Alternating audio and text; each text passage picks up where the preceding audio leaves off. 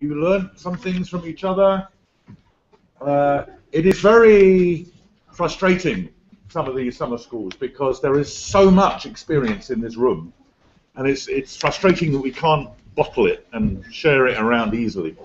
But of course, I do encourage you in the evenings and lunches and so on to go up to people and say, I want to know more about what's going on in your country, or whatever it might be.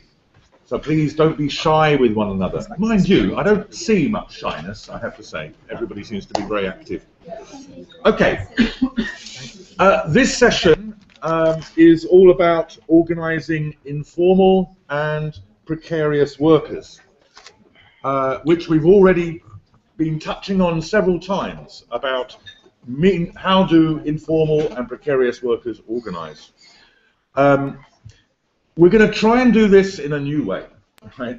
Which is, rather than ask each of our panelists to make presentations and then have responses, we simply want your questions about organising informal and precarious workers, and we'll put those to all or some or one or two of the panelists, okay? There's a way of them talking about what they do and what they feel. And I'm going to sort of act as a sort of active chair, right? As it were. So, I would like to, first of all, of course, introduce everybody. We have Jin Sook Lee from BWI. I think everybody knows Jin Sook now. Yeah. What's your actual job title, Jin Sook? The actual official title is Migration, Gender, and Campaign Director. Migration, Gender and Campaign Director, okay. And Yoana from the Bulgarian Home-Based Workers Association. Do you want to just say what you do in the association? We are trying to organize... Well, your job. I still not have a job. But you're involved in the association? Yeah. I'm kind of student. Still a student? Association. Okay. And Kendall, say what you do. I'm the director of the fast food campaign that, well, it's been in the U.S., but then it actually went global on May 15th. And how many people have heard about this amazing campaign in the United States for fast food workers? Great. And I'm really glad that we managed to get Kendall to come, because I think people will find it very interesting to learn from your experience. Okay, I'm going to start things off, and then it will be open for questions from you. So I'd like to ask each of you, first of all, what organising strategies do you think have been most effective in really working in the sectors that you're in? Maybe start with Jin Sook. Well, let me focus on in terms of our campaign around migrant workers, because I know when we're talking about informal and precarious workers, maybe it's one area that is not as focused so much as in terms of migrant workers, and so I like to focus on that. But for us, what we work in terms of organizing migrant workers is developing a global campaign around it. Clearly, it's traditional in terms of construction. Workers move from one place to another world as well. But in terms of with globalization, it's become much more so. So for BWI, we recognize there's an increasing need to develop a global strategy around specifically on migrant workers.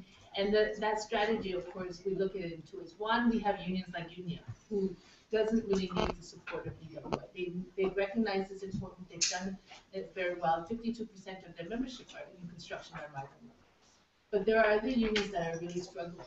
So in that level, we will develop a global campaign, which is basically a framework. And that framework is then initiated and developed and implemented by our affiliates. Because we are a global union, so we don't do the direct organizing. It's our affiliates who have to organize.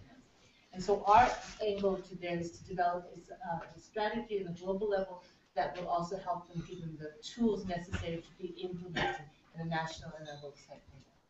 And if you, in terms of construction workers, for example, you have both unions in the places where people come from and the unions that the places are going to. Do you organise both, or how do you relate those two? I'm looking at the audience because I'm also trying to look if Sasha is here. or if he had jet lag and so he's. But Sashi, if you have a chance, it would be really great to be able to talk to Sashi, because Sashi represents a unit that organizes workers in the country of origin, which is India itself, and then they have members in the Gulf. Because in the Gulf, the majority of the workers in the construction are migrant workers, mainly from South Asia. In Qatar, it's 99%. In Oman, it's about 80%. In Bahrain, it's about 60–70%. So the strategy that our affiliates do is that they organize before they leave. And then when they're in the country of destination, and we were talking about in the Gulf where there's no legal framework to join trade unions. Except in Qatar, they can't join trade unions. So the work that the PMLU does is actually do direct servicing or providing support for workers who are their members, and not just them who are not their members, but if they need in distress in the country of destination. And then and Sasha is here. And Sasha actually, yeah, there he is. Sasha, he's with the Serbian Union. And part of what his union has done is actually organize not only the Serbian workers before they went to Moscow and built the Olympics in Sochi, but they actually have also provided support for the workers who were stuck in Sochi. And when they've come back to Serbia, then they try to recruit them. Remind people what Sochi is. The Winter Olympics, you know, where Korea came, I think, 5th or 6th in the Olympics. Yoana, do you want to talk a little bit about how you managed to organize home-based workers in Bulgaria? Well, we believe that the first step to organize them is to map them and to register them, because home-based workers are mainly informal workers, and they are invisible for the economy, for the government, and so on. And that's why the first step we have taken is to map them, and after that we are trying to help them with selling their production, because the majority of them are producing something, and to help the others, which are employers, which are employee of someone, to fight for their rights and to receive what they have to. And that's mainly what we are doing. Okay, I have to confess that I know this association quite well. And what is interesting is that there are two different sorts of home-based workers in Bulgaria. There are those which we might call outsourced workers. So if you, for example, buy a pair of handmade, quote unquote, Italian shoes, right? That will probably have been stitched together by an outsourced worker in Bulgaria, right, who will do the actual stitching of the shoe. And there are many, many thousands of outsourced workers in Bulgaria, many of whom originally used to work in factories, but then the factories closed down and moved out, and then they were forced to take work as home-based workers. But there's other form of home-based work, which is what we often call own account workers, like self-employed workers, who make things at home for them to sell, either in the streets or in a shop or in the market or whatever. It could be carvings or paintings or food or many other things. And so the association that also has shops, for example, in a lot of towns, where they sell for those workers to the public. Obviously, we're going to hear more from Yoana, but just in case I forget to say, on the front here is a couple of booklets which you're free to take, which talk about more about home-based workers organising, but we'll hear more. Okay.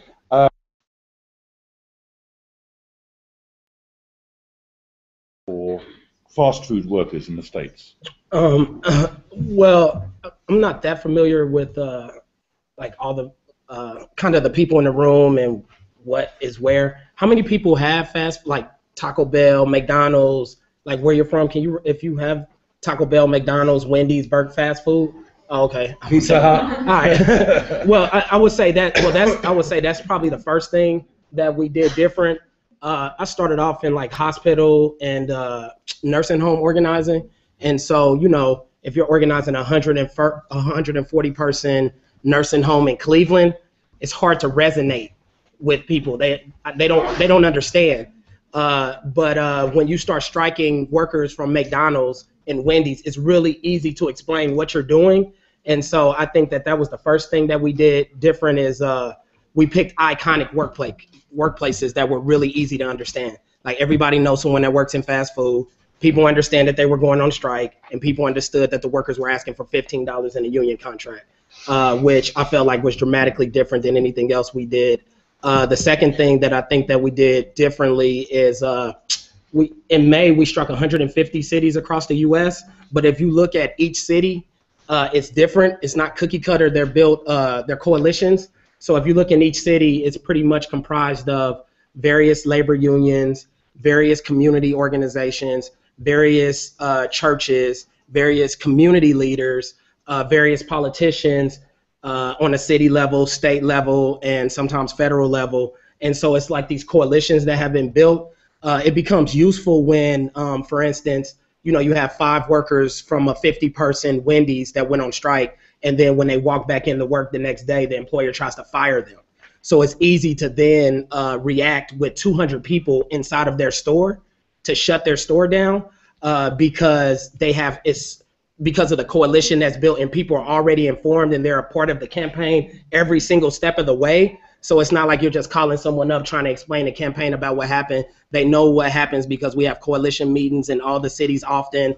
The strikes are like literally when we go on strike, it's all over the national news, all over the local news, it's all over the radio, which I think inspires people to want to get involved. So I think the actual coalitions that we've built in each city has been dramatically different and helpful in organizing. So the iconic workplaces, the actual coalitions. And then I would say the third thing that has been really helpful in this campaign is social media. So the first strike happened in New York on November 29th, 2012. And, you know, a year later, by the end of 2013, we were in 100 cities across the U.S.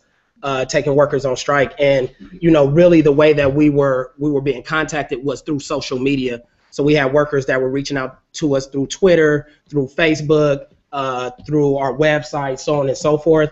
And, you know, I've worked other campaigns where we've tried to figure out the social media piece, but it's really complicated. But I think, you know, with the iconic workplaces, kind of the momentum behind the campaign, that it's fueled the new media or the online presence in a way that isn't really convenient on other campaigns. So I would say those are the 3 things that we've done dramatically different.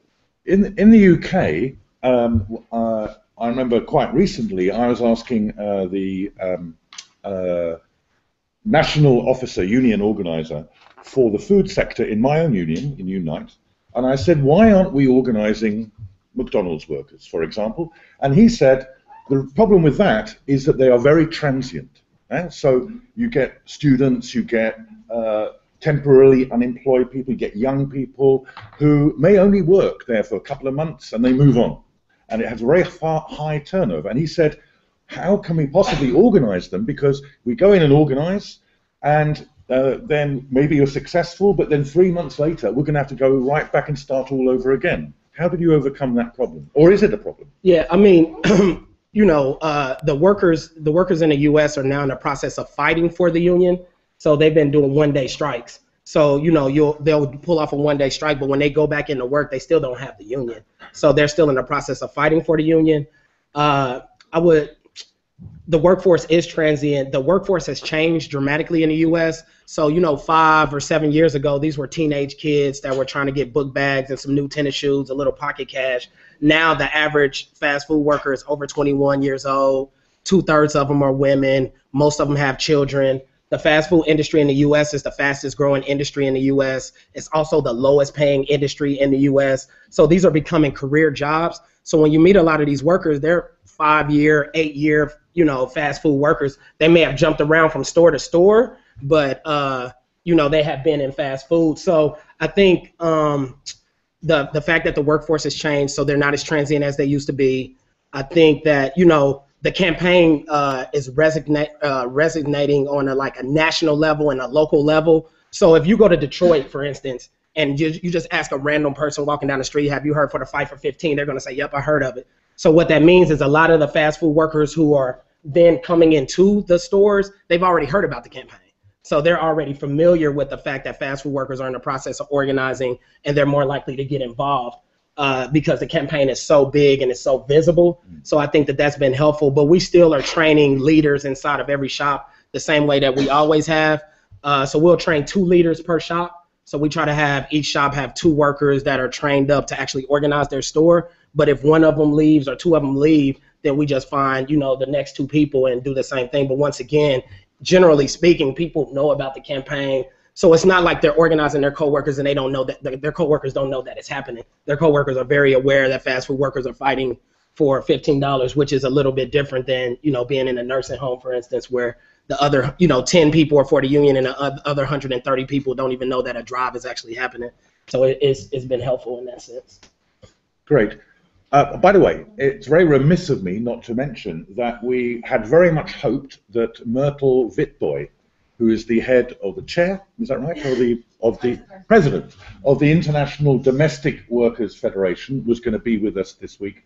Unfortunately, she was not able to get a visa in time, but I hope, if you're there, Myrtle, she's online watching at the moment, and when we finish our discussion here, we're going to invite, hopefully, Myrtle to come online and respond to some of the questions and the discussions we've got. So she's sitting there, hopefully, hello Myrtle, in South Africa, in Durban, Cape Town, where is she? Cape Town. Cape Town.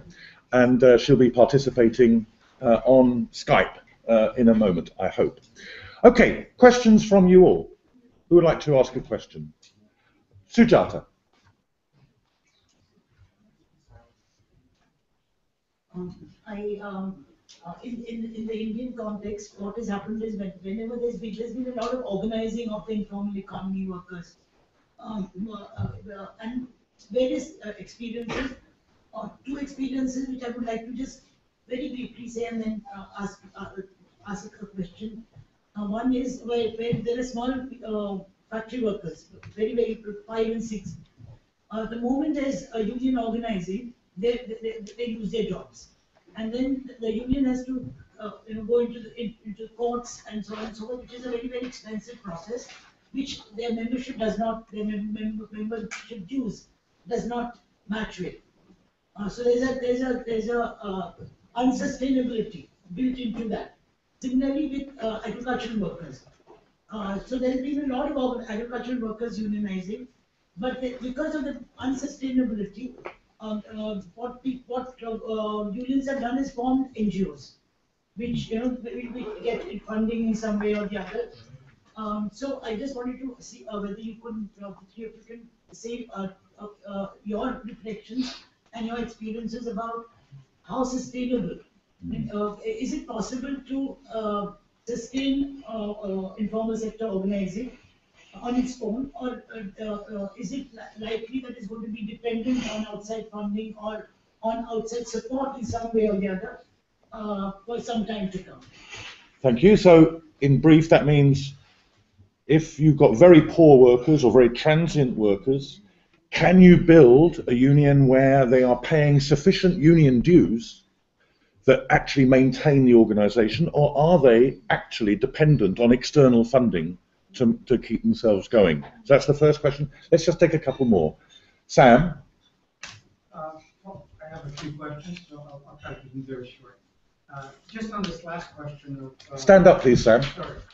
On the question of sustainability, I'd like to know whether there's an internal union problem, because this is a long-term project, and even if you're being relatively successful, you're not getting agreements. So is there any internal divisions about why are we concentrating on this when there's other things to do? I just like to know that. I'd like to know whether your strategy is regional. Are you trying to get contracts in a particular city? At what point do you try to do that? I don't know if you want to answer this on camera, but I'm interested in if you do consulting, which is sending people in explicitly. You may not want to answer that. And I'd very much like to know, I mean, one of the unique things that you said was that there's a lot of cooperation across unions.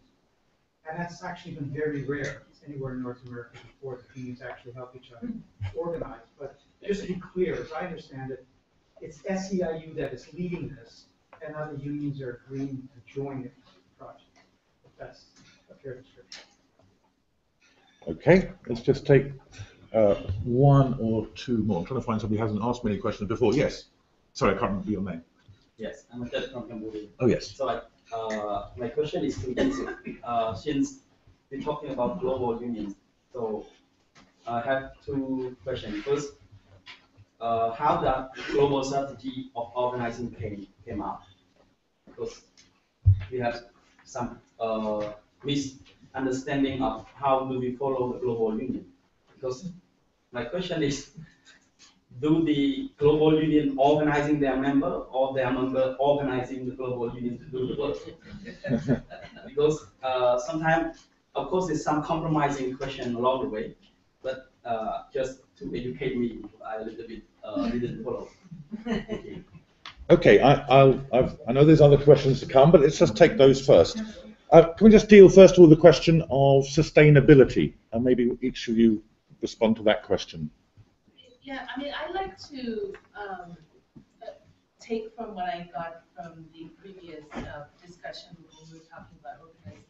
I think it's important for us as PWI, when we look at our global campaign around migrant workers, we're not looking at our success determined by the numbers of migrant workers joining trade unions. If we were to look at that, it will take us 100 years. Because as hard as it is to organize workers in general, it's hard to organize migrant workers who are in temporary contracts in the Gulf for 2 or 3 years, and all they're thinking about is making enough money to go back home. So the idea of them joining a trade union, and so that they pay membership dues to sustain our global organization, is not something we look at. What we look at in terms of our campaign is to improve the working and living conditions of migrants. So in terms of the global spectrum, obviously in the north, migrant workers who have joined trade unions who have, their situation is far better in some ways. But there are cases I know in Switzerland where there have been a number of Polish workers who I would say is the same case as maybe close to Qatar. But Qatar is horrific. Right? So our campaign around migrant workers is to really look at improving their conditions, that they at least have basic rights, and that they have not even just looking at the right to join trade unions, but the right to the fact that they will be able to be only working for 8 hours a day, that they're not stuck in a living place like this with 100 workers to a space. So I think that's how I would answer in terms of when we're looking at the organizing in terms of our strategy in migrant workers. At the same time, it's the same we would say in terms of the informal sector as you're saying in India. I mean, to think that you can organize a large number of informal workers that will sustain financially our organization would be also difficult. But what we're working is that we would improve their living and working conditions. I think that's the way we look at in terms of looking at the focus strategy. And I'll answer your question. Yoana, how does the association, is it sustainable from the fees paid by the members, or does it depend on external funding? Well, for sure, we are dependable from external funding, because the fee that the members pay is not enough, having in mind the projects that we are trying to do. And mainly we depend on, not depend, but we are look at the funding from EU or from the government. And I think that's all I can say. Sorry, I'm new. Kendall. Right now, the fast food workers don't pay dues, obviously, to any union. The unions that are participating in the campaign, SEIU specifically, our members voted to contribute their money to make sure that these workers get inside of the union, and they did that because there's about 4 million fast food workers across the U.S., about 40 million low-wage workers. You have the private sector unionization is down to 6.6, 6.5%. So, in a lot of ways, this was an aspirational campaign from the beginning. The $15 demand, the one-day strikes, the fast, a lot of things were just really aspirational. We haven't really gotten into the dirty details of what the dues structure is going to be. We don't even know what union these workers are going to go inside of. Like, are they going to go inside of an independent union? Will it be national? Will it be local? Will it be internet? We just don't know the answers. And what we just keep telling ourselves now is, first we have to build our power and make sure that when we get to the negotiating table with the employer, which will, I assume, be a national or international table because the campaign is now international, then I think that it's just going to depend on how much power we have when we get to the table, and we'll be able to hammer out like the dirty details of how the money gets dispensed. Our members of SEIU are dedicated to seeing this campaign all the way through and making sure that fast food workers win, because they believe that if 4 million fast food workers end up in a union, that's going to dramatically change the power structure nationally for all union members, and that's ultimately why SEIU members decided to contribute their money. So hopefully that answers your question. Jin Sook, I think the question from our comrade from Cambodia was directed to you, really. If we look at, if I can specifically talk about our migration campaign, it was not a campaign that came top. It came as a result of, in our second World Congress, we had about, I think, 11 resolutions on migrant workers. It came from the affiliates. The affiliates recognized that we have to address the influx of migrant workers in our sector. We have to figure out how to organize them. We have to figure out how do we integrate them into training structures or build to improve the situation. And so as a result of the 11 resolutions, we actually incorporated into a strategic plan, and that led to the framing of a global campaign that was built on the experience of the affiliates. So it is, again, not a global union coming down and saying, okay, that's all the unions, you organize migrant workers. It came from the affiliates who said we need to address this. In the same way that we're dealing with now, like the Chinese multinational companies, it's coming from our affiliates where they see an influx of Chinese companies and they're pushing us to address it. So this campaign that we developed, and we took the experiences of the different affiliates, what works and what doesn't work, and it's a tool. So then we work with the affiliates to develop from the frame that would work for them, depending on the cultural context, depending on the national context, and the capacity of the union. That's what really, and then not only the capacity, the commitment of the union. Because no matter how much we can say to the Malaysian union, you need to organize migrant workers because 70% are migrant. If they don't want to do it, it's not going to work. Does that help? We can have a drink later. Okay, and there's questions on how do the unions prioritize, how and why did the unions prioritize fast food workers, and secondly, about the cooperation between the unions that you've mentioned. How was that built? I think there's both of those questions directed to you. I think, the real reason that the fast food campaign has become the priority of, SEIU is because what I already said, private sector unionization is down to 6.6 and decline. There's no, people are trying to figure out how to turn the trend back up. And so this was somewhat of an aspirational campaign to try to turn the trend up, I guess, by, the 4 million. You have to, put some context on it. So if you look at one of our cities where we're striking fast food workers, what you'll find is as we started getting towards the third and fourth strike in a lot of these cities, we had CVS workers, people who work cash registers at certain places,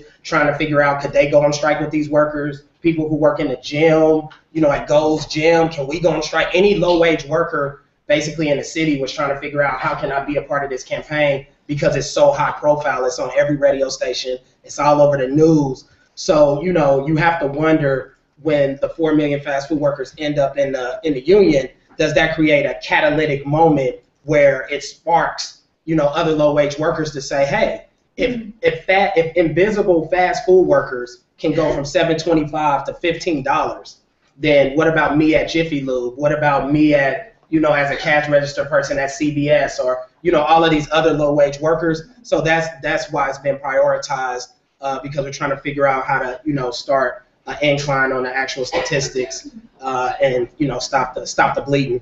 And then SEIU, what was the question? Well, around unions.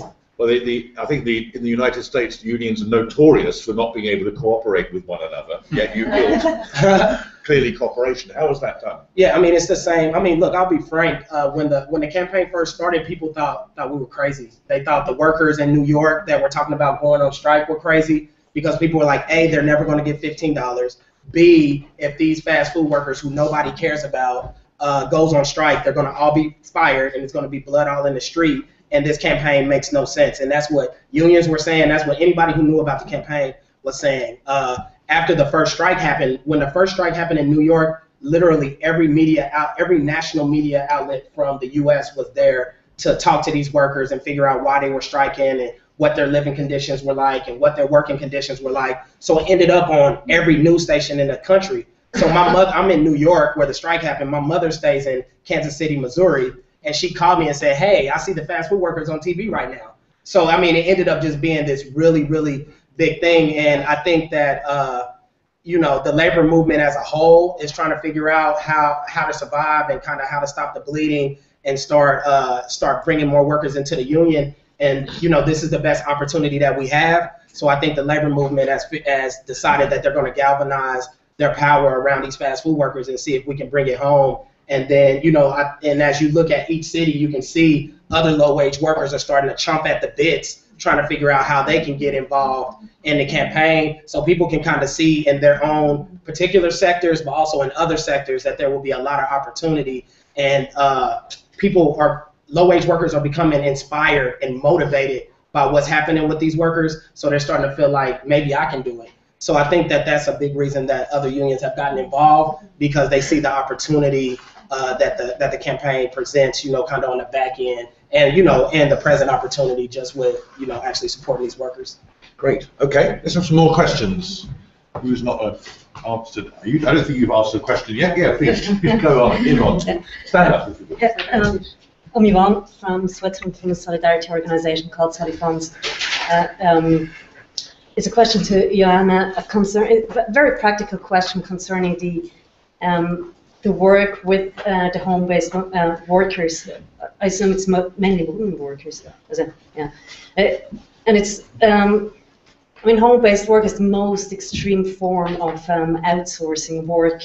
It's invisible workers who often don't know who they work for, who their employer is.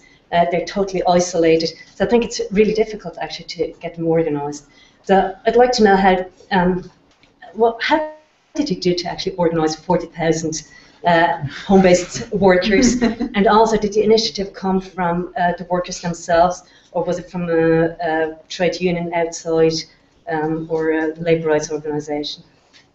Yeah. Well, it's both sides process, and it's both from the workers themselves and from the association. The first part of the question was how they are organized. Well, for sure, it's not. What you do to approach them because they're so isolated? Well,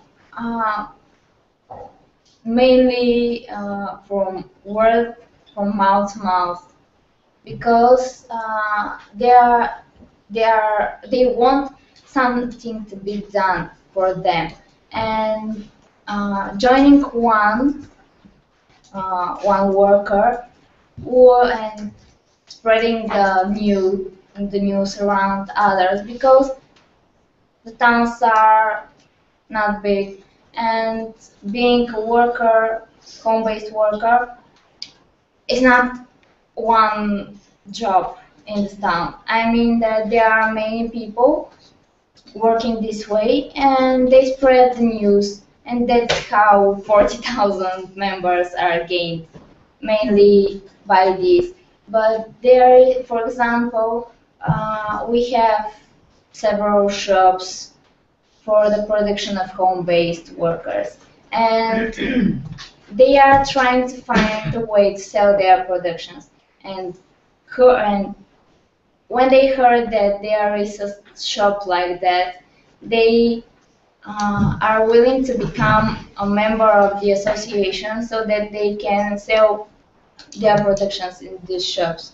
So this is another way of doing this, gaining members. And there are many other ways, but I really can't name them because I knew only these two ways as a personal experience. Yes, comrade. Sorry, I can't remember your name. Domagoj from Croatia. I don't have a question. I just want to add something to Jean Sook's answer to that questions. Jean Sook mentioned the global migration campaign, but I would also like to say something that I've already talked about in discussion groups about organizing on the big infrastructure projects in Southeast Europe, in Western Balkan regions. I think the BWI started a good group of activities that try to organize workers on big infrastructure projects, because in the construction sector, well, workers are moving too fast. They are probably 3 weeks or 2 months in one place, and then they are on another. And those projects are quite long, 6 months, a year, or 2 years. And then, there was several activities that also BWI leadership and staff, union representatives from Croatia, Serbia, Bosnia, Macedonia, visiting those infrastructure projects. We are contacting clients, for example, EBRD, then contacting, those are creditors, then contacting main clients, for example, Croatian autoways, highways, then contacting main contractors and subcontractors, and try to collect them all them in one place, in one construction site, explain them what we want, and try to get to the workers. So, and those results could be easily, how to say, we can really measure the number of new members. This action is still going on, so we have still 2 or 3 years of big projects in Macedonia, Bosnia, and Serbia, and we think that this activity really gets some good results. Very good. Okay, comrade right at the back there. Yeah. We are this guy from South Africa. I just want to make a general point. Come at it in more in an abstract fashion. I mean, in South Africa, the key thing is in many workplaces, contract workers are becoming the majority, and they're not in the union. And in some instances, they're actually, when they do campaign and do collectivise, just as ordinary workers, they are getting better deals than the trade unions because of what's happening to our trade unions. And I'm talking about some of our best trade unions. Often it's not the case, but I think the abstract point is, if we look at the history, the 30s is perhaps the best period to compare what we're seeing, or what we've seen with the Great Recession. It was only at the end of the 1930s, as they were coming out of the Great Depression, did we see big political strikes, major strike action start taking off again around the world, particularly in the US. And in some ways, because there's no easy answer to organising contract workers outside of a changed political context, where you've got hundreds of thousands of workers who politically know, have a sense of the system they're fighting, and are confident that they can achieve something from that system, from their struggles. That we are now laying the groundwork in many ways for those big fight backs that will come as we begin to move out of the recession and workers feel more confident. Thank you very much. By the way, Rihad is the director of the film that we're showing tonight about Marikana, which is being shown at 8 o'clock, no, 7 o'clock, 7 o'clock, and he will be able to speak a bit after the film as well. So welcome, welcome, by the way. Khalid. My question is for Sook. What is the level of engagement of DWI with the Middle East governments regarding the construction workers, and especially regarding, especially in Qatar, what is happening there? Because there are a lot of Pakistani workers as well going to Middle East, and it's very difficult to organize them even before they go there, because the recruitment agencies' work is all privatized. It's not the government agency that recruits, like in many other countries. And nobody knows how many workers are going there and what the situation is. But if there is some efforts being made for the global agreement, then I think the situation can be better for the workers. Yeah, so we have a global campaign called No Workers' Rights Without, No World Cup Without Workers' Rights in Qatar. You were all, it was a test to see if you're awake.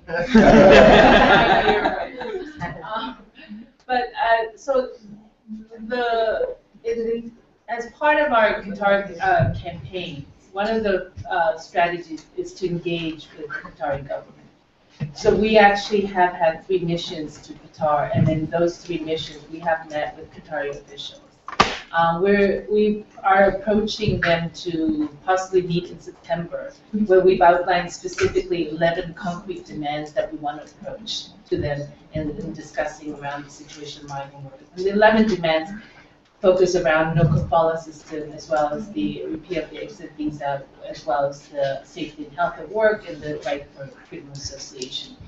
But we also have the strategy where we say a long-term and a short-term engagement. So we have the likelihood is that we will probably meet with them in September, depending upon, and that meeting is a real negotiating meeting about our demands. So that's one strategy. But another strategy that we look at is the construction companies that are actually operating in Qatar. So we have been discussing with at least 20 construction companies to hopefully look at signing some sort of agreement that would look at the rights of migrant workers specifically in Qatar. Some of these companies, we have international framework agreements. So that agreement is a separate thing. The separate migrant workers agreement would be a separate initiative that we would add on to the already discussions we've had with the framework agreements. And this discussion is also in partnership with the ILO. And the ILO has actually agreed. I know the criticisms about the ILO, but if you can use them, you can use them. So we're using them. So they're using the ILO to bring the big companies. So it's the BWI and ILO initiative to talk to construction companies, looking at industrial relations and specific rights of migrant workers in Qatar. And of course, another strategy that we should have in feedback. So in all of these strategies is that we're looking at how do we have agreements to ensure that migrant workers can not only join trade unions, but their situation is improved. And so I know some of you are thinking, okay, all of this is in the global level. What are you doing on the ground, right? Because the ground is really important. Where is that woman there, the shop steward from the art workers? Oh, she's still there, right? Or she's like, oh, there's someone who has, emphasized the need to. So for us, we actually have started organizing in Qatar. We've sent, and I guess you would use the American model of saying SALT team, but what we have sent is project organizers from India and Nepal who have gone to Qatar, and we have a group of identified key points in the different communities, Bangladesh, Pakistan, as well as India, and Nepalese, and Filipino too, yes. And so this is, while at the same time we're doing the global strategy, we're also doing the groundwork. Because it doesn't matter whatever what you do at the global level if you don't have a worker base. And no matter how difficult it is in Qatar, we see that there is a possibility to form some kind of network or an association. And we're looking at a different model. I mean, in the end, because of the structure of Qatar, it will not be a union unless they recognize the legal framework for migrant workers to join unions. But we're also looking at strategies that they form a network and association and that they will affiliate to BWI. So that's a different way we're looking in terms of. Okay, Leo. Yeah, two quick questions. When it comes to organising in the UK, Stand up. Leon Brewer, RMT. So when it comes to organising here in the UK, agency workers and now 0 hour contract workers have been used, and probably historically in some way, to cover industrial action. And in some respects, I think there has been a bit of, not bigotry, but there's been, I think, and I'm just going to say it anyway, some sort of us and them with the people who aren't full-time employed, and that's changing, luckily.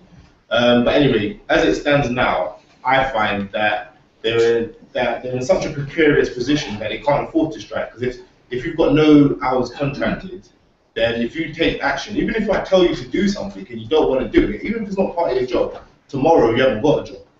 And that's the real reality I find people are trying to get into the union. So what tactics have you got?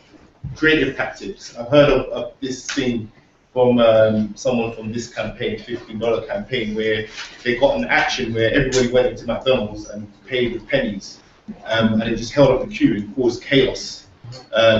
So things like that, and I've been reading Saul Alinsky's Rules for Radical, which has got a few creative tactics in there. And also the second thing is you talked about unions now actually using their money, their subs, to organise precarious workers. That's a good idea. That's a good example of basically people who are in a stronger position assisting the people who are in a more vulnerable position. And I think that's something that has to be done around the world if we're going to help precarious workers. But I mean, there's the obvious arguments that I always use about class solidarity. But can you talk about the experience of inspiring people who haven't got the vision to see how that their struggle is your struggle? So the arguments that come in that process. Okay, Kendall, that sounds like one for you. So, how do you overcome the divisions between precarious and sort of full-time permanent employees, and what tactics have you developed? I have a related question. Okay, yeah, go ahead, go on. All these fast food chains are obviously transnational corporations and they're worldwide. Is there an international dimension to the struggle? Is there an involvement of other unions from other countries? Is the IUF involved? What is the international dimension of this struggle? If there is one. So, in respect to the international dimension, yes, the IUF is involved. We had about 33 countries that were involved on May 15th. So on May 5th and 6th of this year, we had about 30 countries come to New York City, and a lot of them brought fast food workers. So we had fast food workers essentially from around the world meeting with fast food workers from the U.S., which was really cool about it. They were like trading shirts and hats and bracelets and all of that stuff.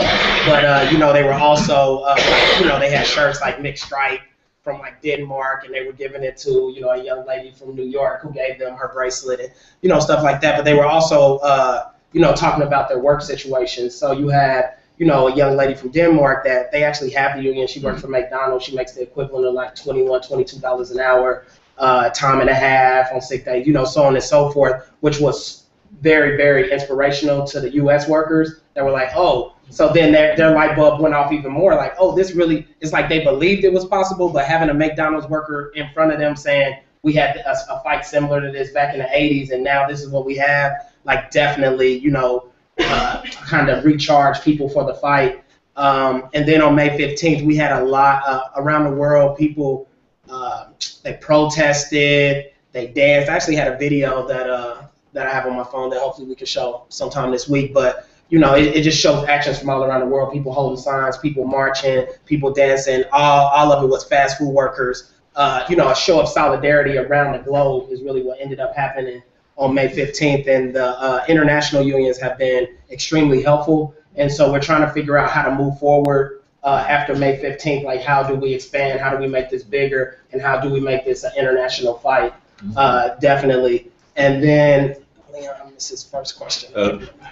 Leon's questions were, first of all, how do you overcome the division between precarious and non-precarious workers and the tension between that? And what are the tactics some of the tactics that you've used?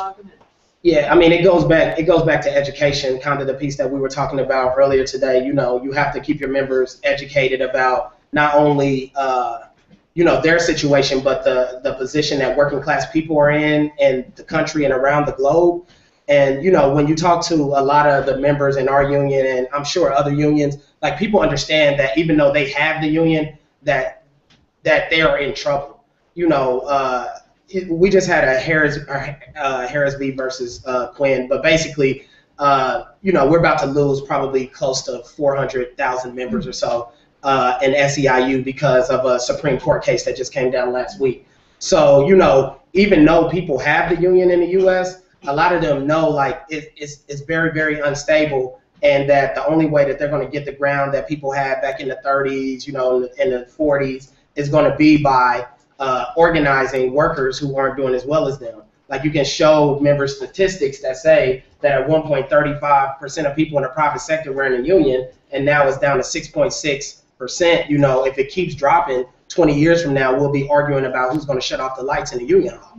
So, and workers understand that. So, and from a self-interest perspective, it's like, well, because I want to keep my contract and I want things to get better in my workplace, it makes sense that, we try to help other workers who aren't in a position. And then when you explain that fast food's the fastest growing industry in the country, along with, the service sector, low-wage jobs, they're saying by 2020, like, half the people in the U.S. will be making less than, $12.50 an hour.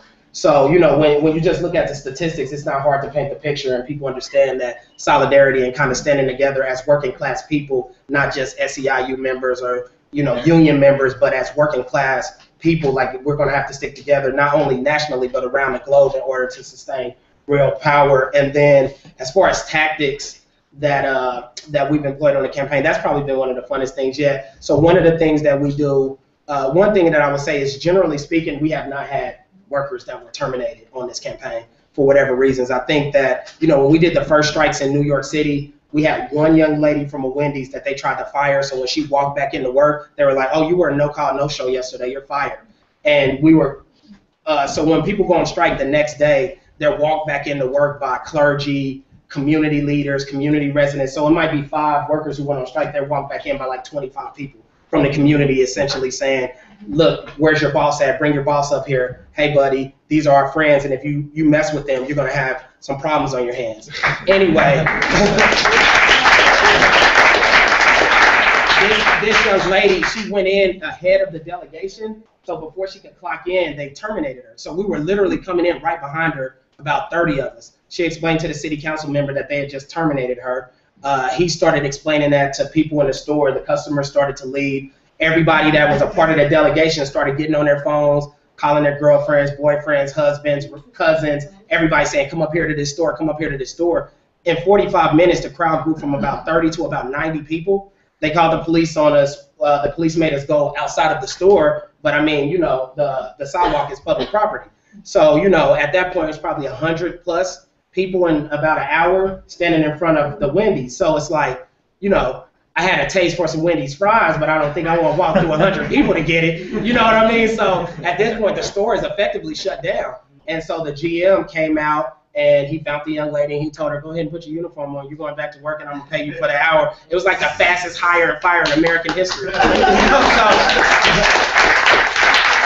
that's one tactic that we employ, is just bringing, just full-fledged, just bringing the community leaders, residents, city council members, and those people to the store, and just showing the strength in numbers. When we do things like sometimes it happens to be a lot of us, and we happen to have a lot of change, and we all stand in line and order something from the store, which creates a really long line. And if your meal is $5 and you're counting it out in pennies, it's going to take you a while to count out those pennies. And then once again, effectively, what ends up happening is the store becomes effectively shut down at that point.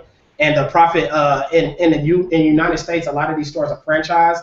But I will also say that they're still run by the actual corporation at the top. But their profit margin is so small. So when you have 100 people inside of a store, in front of a store for a couple of hours, you do that for 5 to 7 days, you're about to cripple the store at that point. So now the employer has to make, somebody that was up here earlier was saying, I think it was the video, and it said we have to make it more expensive for you not to do it. So it's like, okay, fine.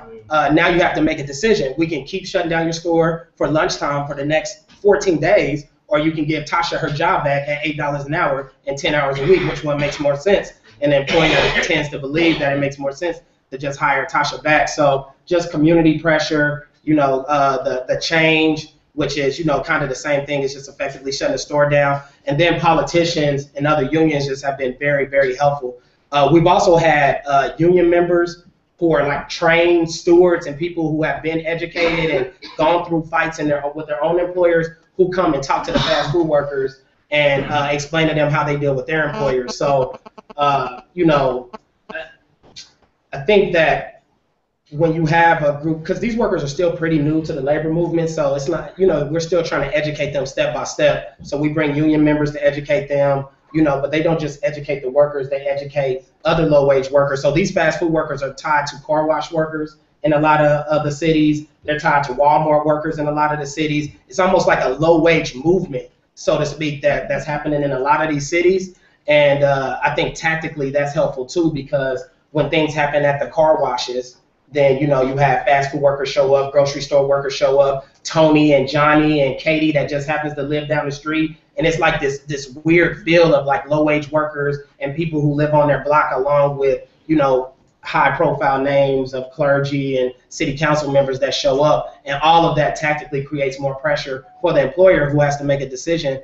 In New York, we've had the attorney general step in a couple of times to do things. So once again, I think it's just because of the actual heat that's on the ground that politicians are trying to figure out how can we, which way is the wind blowing? Oh, it's blowing with the workers. How can we get in there and help these workers on this fight? So tactically, I think that's been helpful, kind of just, once again, having those coalitions on the ground. Great. A comrade in the fireplace then. Yes, I'm going to be easy to follow up on that one.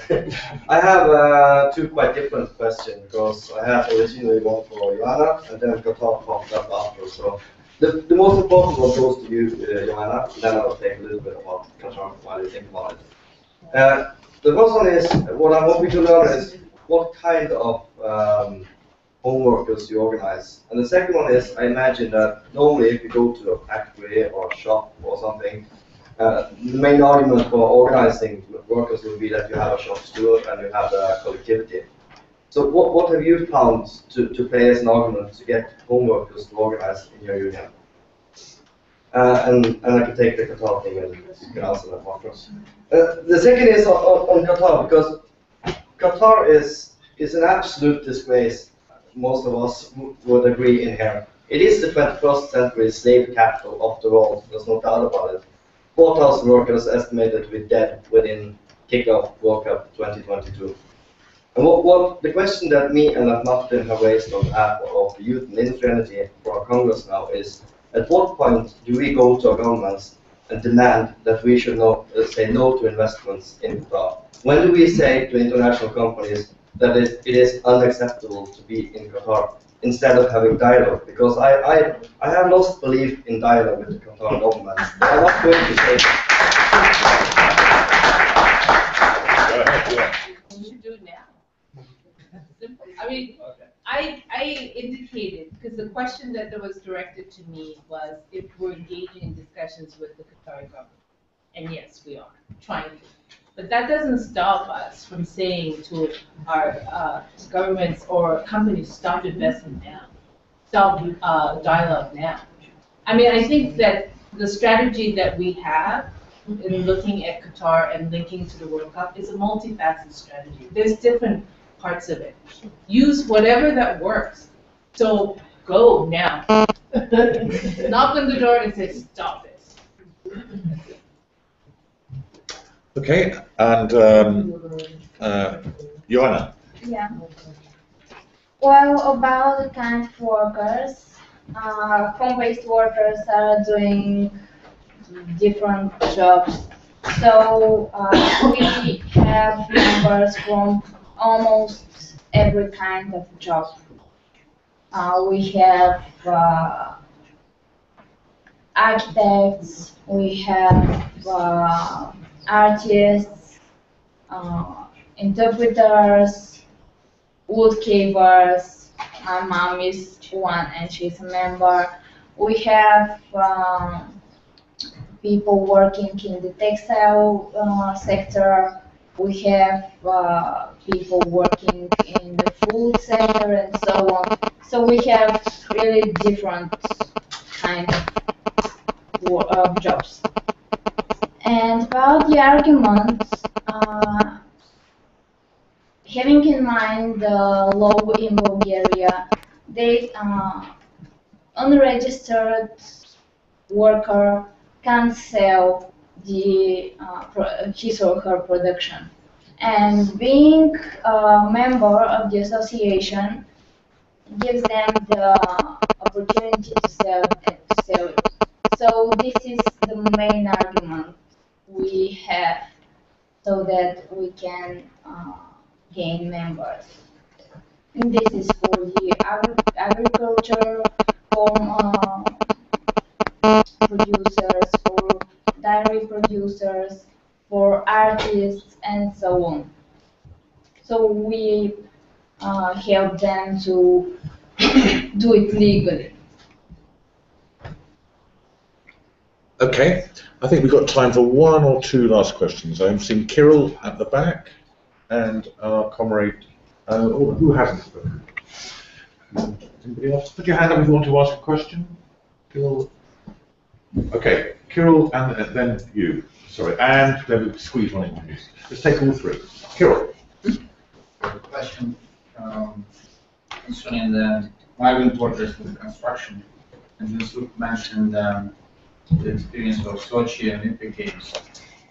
And actually, I was observing what was happening during preparation. There were lots of reports about use of migrant workforce from Serbia in the construction projects in Russia, and there were lots of reports of abuse of the workers' rights, and people were not paid, sent back.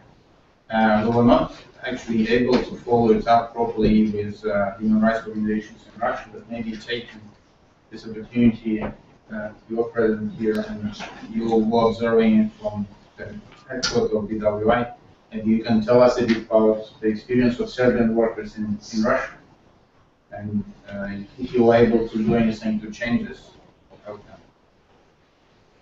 I mean, I think the best person to answer that question is Sasha, because he was instrumental actually in getting 90 Serbian migrant workers outside of Sochi, who was basically stuck without their passports and etc. So Sasha, I think you should answer that.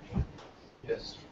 My colleague and the people who from my trade union organize the people, workers who go to Russia, to Sochi, for work on Olympic construction. And we start to take care about these workers, I think, in 2012 year. And this is after this activity we make after the problem with the political situation in Russia.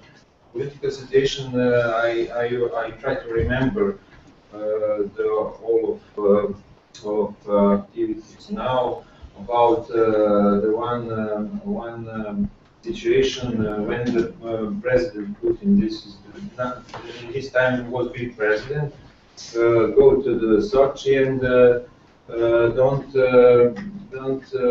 be nije bio zadovoljan brzinom rada. Don't be satisfied with the speed with speed make the buildings and everything for the sport activities. And after that, Putin's fired the main man in Sochi who paying and who bringing about everything for Olympic Games. And after that, the corruption pyramid is broken. This is I think the point of when the troubles for the workers in Serbia be largest, understanding. After that, the wages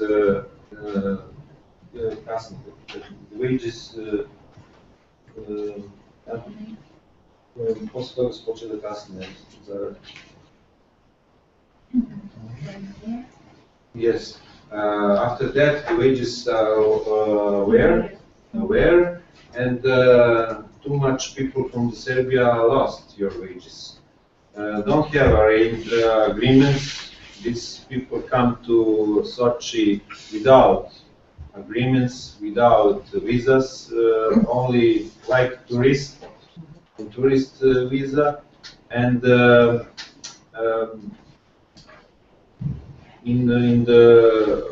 on the Russian law, you stay for like tourist in Russia only 3 months. If spend 3 months in Russia, these workers go to the nearest border, only make the sign with the border officers and come again on the construction. How we organize? This is the main question. We organize these workers after to make the deal with the NGO Astra. The NGO Astra bringing about anti-trafficking, but we have the elements of trafficking in the constructions on Sochi. And Astra were bringing about women's and children who is the victim of trafficking. We want to bring about workers, and we have a deal, not agreement, only a deal, without paying, without everything. And after that, we contact the workers who knows to use the Facebook, to use the internet. And after that, we connect and we receive the list of the workers with names and the numbers of documents, passports, and with these documents, we make the pressure for our Ministry of Foreign Affairs and with BWI, with Sook, with Ahmet Houston, yes, make the one letter. Strong letter for our government, and after that we have 3 group with 47 to 51 or 2 workers who come with bus, and the last group will come with airplane. This is the workers from the Bosnia, Albania, and Serbia. And this group have 150 workers. And after that, the ambassador of Republic of Serbia in Russia go to television and says, we arrange everything, we make the good situation for our workers and for our people. And I says, okay, the workers sit at home. This is all. Very good. Thank you very much. Okay, your last 2 questions. Yourself, Comrade, and then Alex. Sorry, we are running out of time. So I read it from the GMB.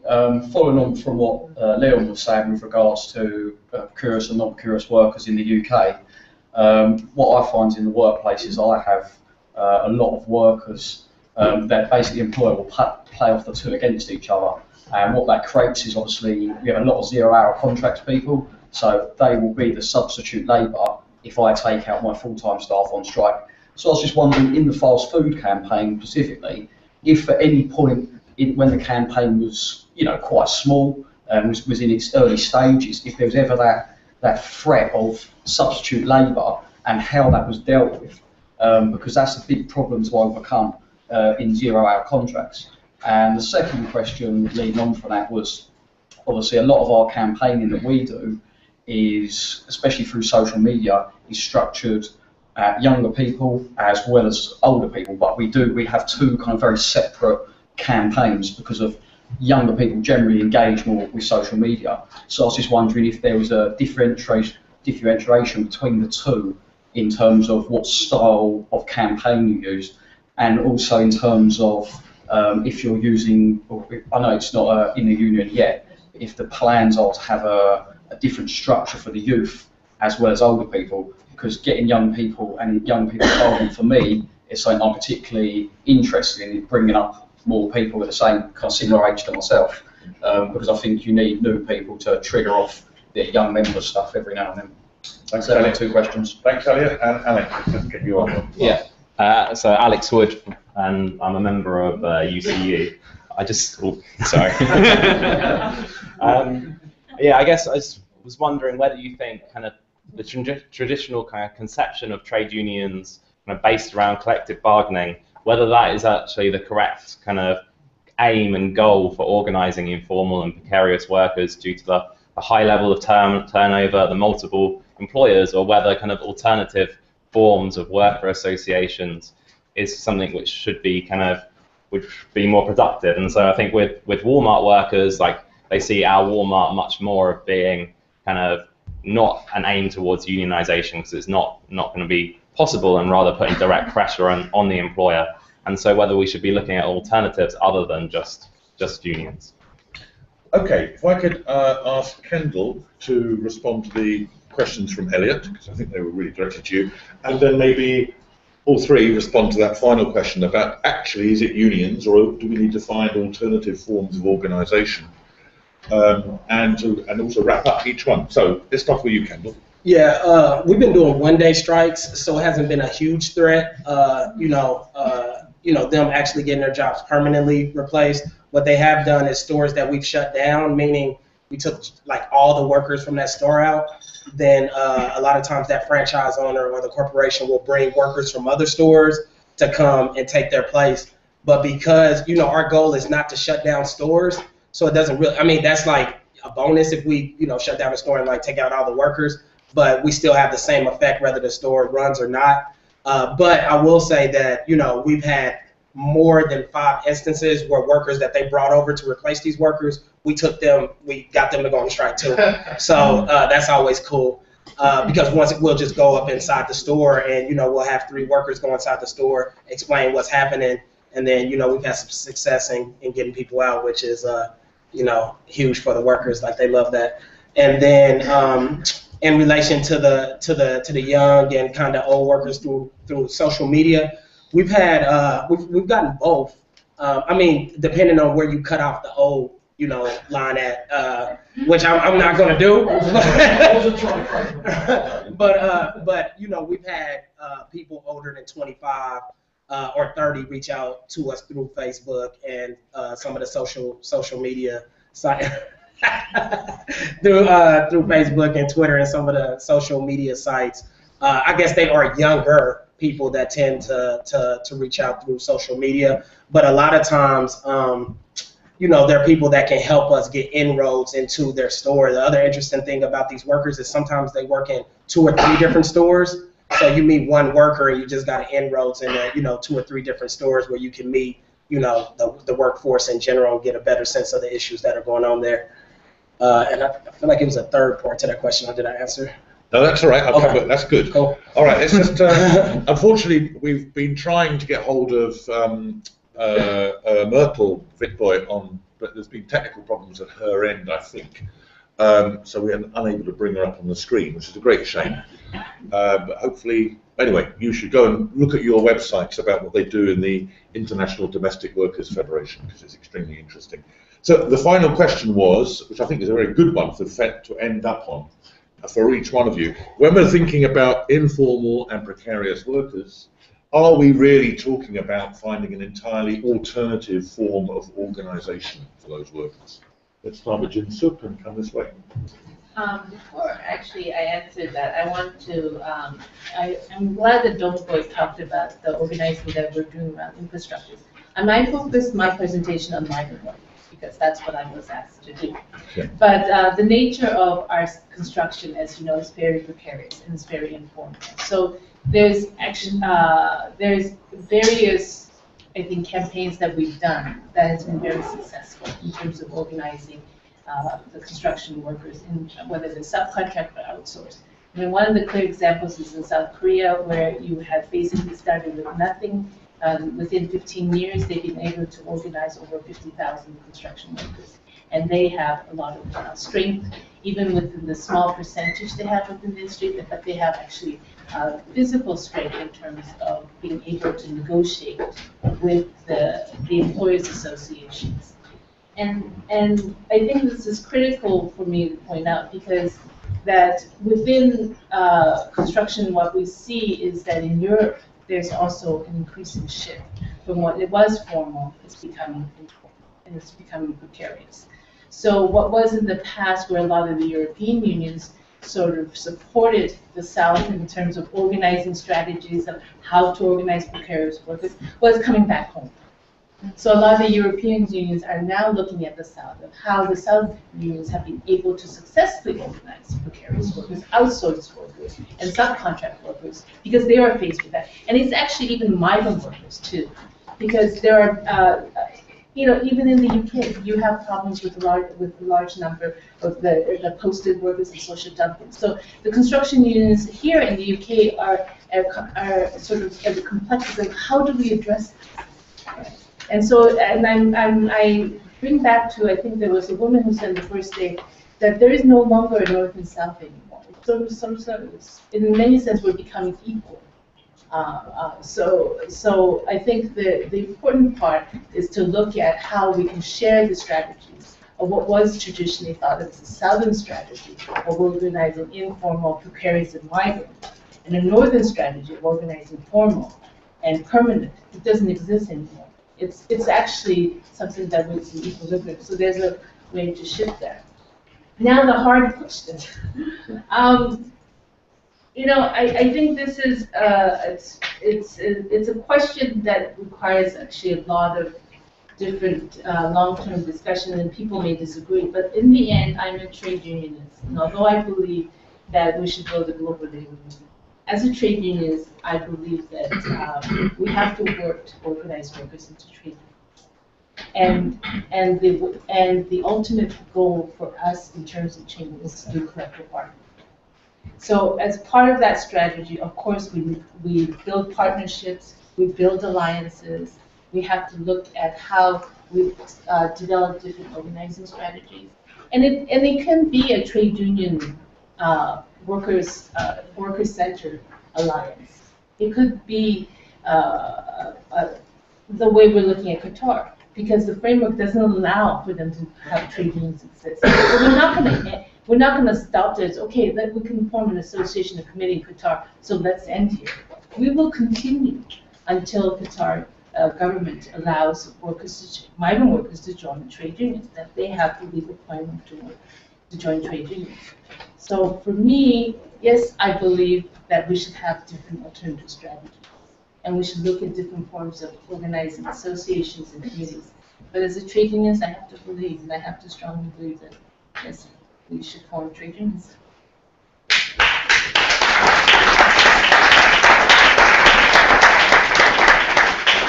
Yoana, do you think we need alternative forms of organisation for home-based workers or within unions?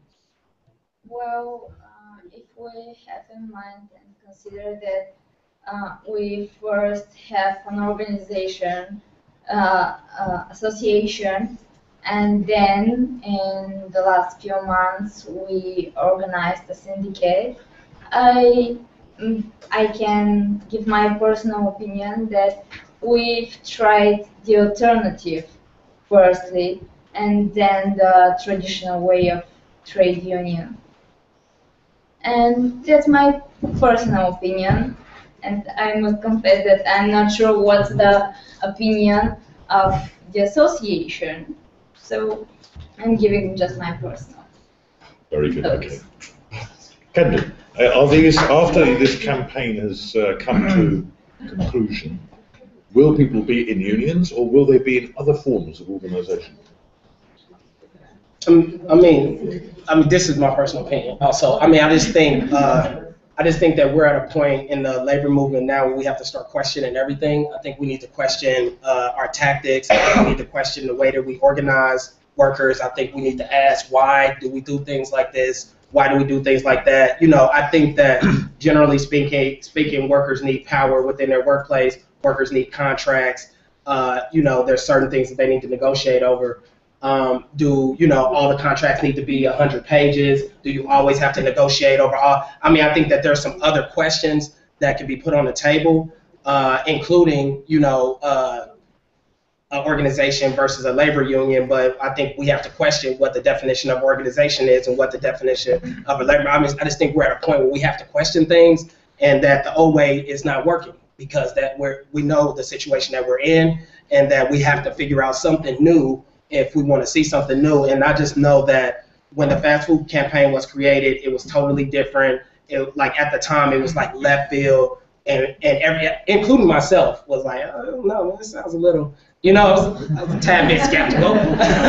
But, you know, but different is good. You know, don't be afraid of different. And it's like, at the end of the day, you have to try something different. So I don't have an answer to yes or no. I would just say that I think we're at a point where we have to question everything, and we have to stop doing things just because that's the way that we've been doing it, and then saying, oh, if this didn't work, that doesn't mean come with something new. That means go back to what they did 80 years ago. It's like, I just don't believe that. I just think we have to really, you know, get some new minds in there, and we have to all put our heads together, old and new, and figure out what makes the most sense, because the world is changing rapidly. So.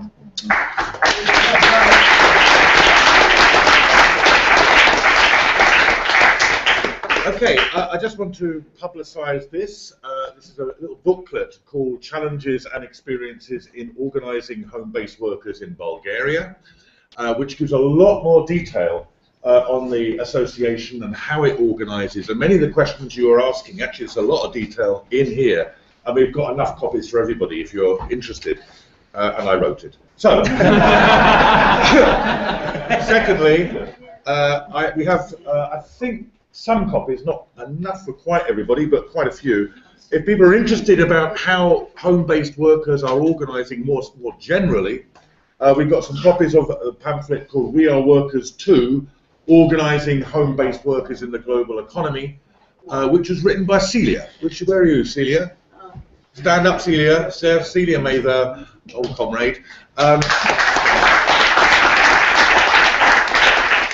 So you can get signed copies of that book. I've got copies of both of these things in the front. Okay, and just to remind you that at 7 o'clock, 1 hour